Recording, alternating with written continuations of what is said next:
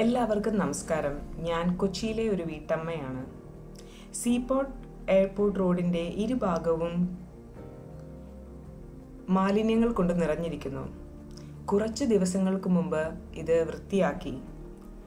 എന്നാൽ ഇന്നലെ അതിലൂടെ സഞ്ചരിച്ചപ്പോൾ വീണ്ടും മാലിന്യങ്ങൾ വലിച്ചെറിഞ്ഞപ്പെട്ട നിലയിൽ.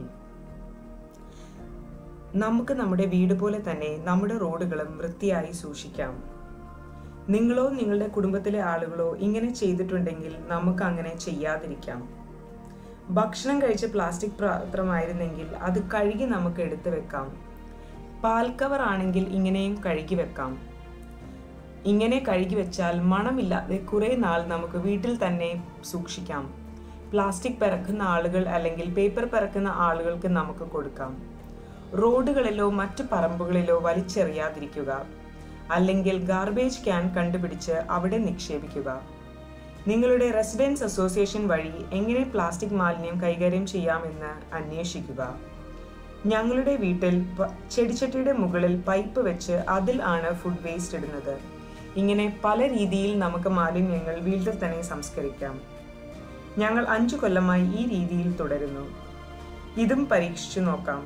നമുക്ക് എല്ലാവർക്കും ഒത്തുചേർന്ന് നമ്മുടെ റോഡും പരിസരവും വൃത്തിയായി സൂക്ഷിക്കാം. ഞാനോ എൻ്റെ സുഹൃത്തുക്കളോ മാത്രം വിചാരിച്ചാൽ പറ്റില്ല.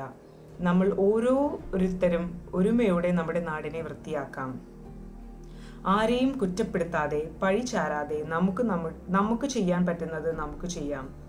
വേസ്റ്റ് എടുക്കാൻ വരുന്നവരും മനുഷ്യരാണ്. അതുകൊണ്ട് ദുർഗന്ധം വരാത്ത രീതിയിൽ കഴുകി വൃത്തിയാക്കി നമ്മുടെ പ്ലാസ്റ്റിക് മാലിന്യങ്ങൾ ഗാർബേജ് ക്യാനിൽ നിക്ഷേപിക്കാം. ഗാർബേജ് ക്യാൻ നിറഞ്ഞ രീതിയിൽ ആണെങ്കിൽ അതിൽ പിന്നെ ഇടാതിരിക്കുക.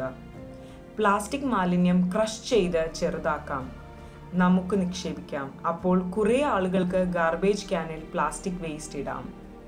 നിങ്ങൾ സഞ്ചരിക്കുമ്പോൾ കാറിലോ ബാഗിലോ പാത്രവും സ്പൂണും ഗ്ലാസും ഇടാം. ഇങ്ങനെ നമുക്ക് വൺ ടൈം പ്ലാസ്റ്റിക് ഉപയോഗം കുറക്കാം. കടയിൽ പോകുമ്പോൾ റീയൂസബിൾ സഞ്ചി ഉപയോഗിക്കാം. ഇത് എല്ലാവരിലേക്കും എത്തട്ടെ. നമ്മൾ ഇന്ത്യയിൽ ഹ്യൂമൻ ഡെവലപ്മെൻറ്റിൽ ഒന്നാമതാണ്. നമുക്ക് തന്നെ എല്ലാവർക്കും മാതൃകയാകാം. എല്ലാവരിലേക്കും ഈ മെസ്സേജ് എത്തട്ടെ. നന്ദി, നമസ്കാരം.